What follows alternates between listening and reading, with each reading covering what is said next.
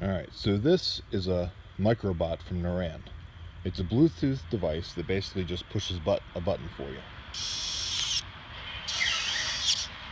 And I've used it to open and close the gate at the front of my driveway.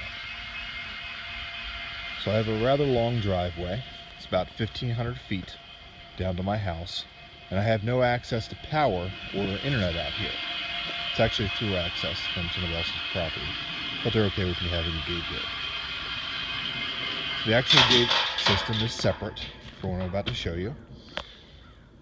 So the MicroBot is Bluetooth, so I needed to connect that to the internet. So I need power first.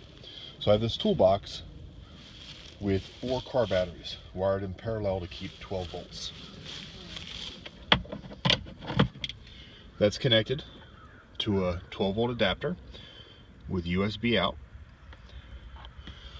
which for internet I have a Wi-Fi adapter here, or a hotspot, sorry, and that is connected to a Proto S.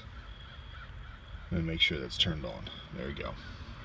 So the Proto S is a smart hub that connects to the MicroBot by Bluetooth, so that's why this is not connected to power.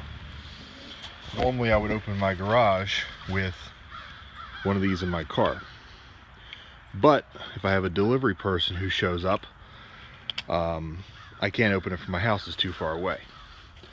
So I also have a Ring doorbell set up there, which I'm going to dress up a bit, so they can call me, I can talk to them, and then I can use if this then that to open my gate.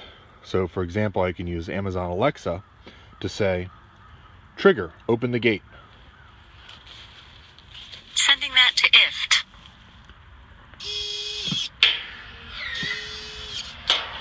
All right. And that's all done through the internet. With this, if this then that, I can also set it up to send a text message, and I can use Siri on my primary phone as well. This all gets boxed up and sealed and locked up and secured to my gate. Works out pretty good, I think.